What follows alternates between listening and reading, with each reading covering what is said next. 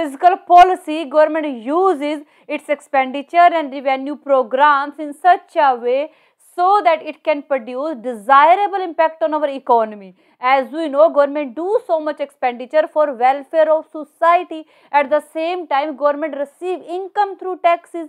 Under fiscal policy, government uses expenditure and income through taxes in such a way so that it can produce positive impact on our economic growth. For example, during inflation, government increase taxes. As a result, spending fall, eventually prices fall and inflation can control.